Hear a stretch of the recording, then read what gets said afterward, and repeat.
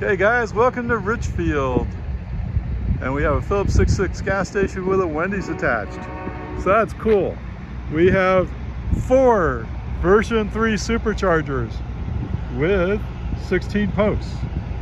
And they're apparently pre-manufactured to the most, oh, I see what they do. Okay, they are pre-manufactured, yes, definitely.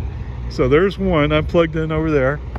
Here's another one, but what they do is they took the post out of here, covered it with plate, and put the post over there. Okay, so that's why it looks so different.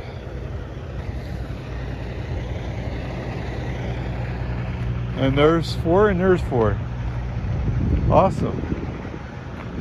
Oh, so this is out here all by itself, so you can come out whichever way you need to come in. There it is where you come in.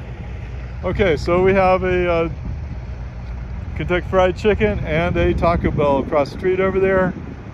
I'm sure there's some other stuff, but you know, it's small town Utah.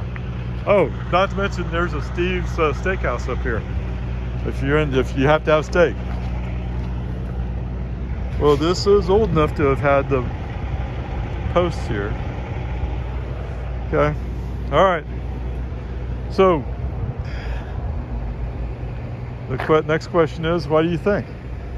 I personally think this would be probably I'm struggling between a 5 and a 4.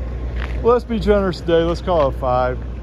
I mean, I'm so happy to see this number of version 3 Superchargers. It's great.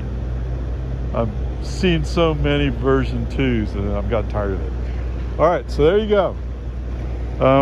So what I say, 5 out of 10. And now you know.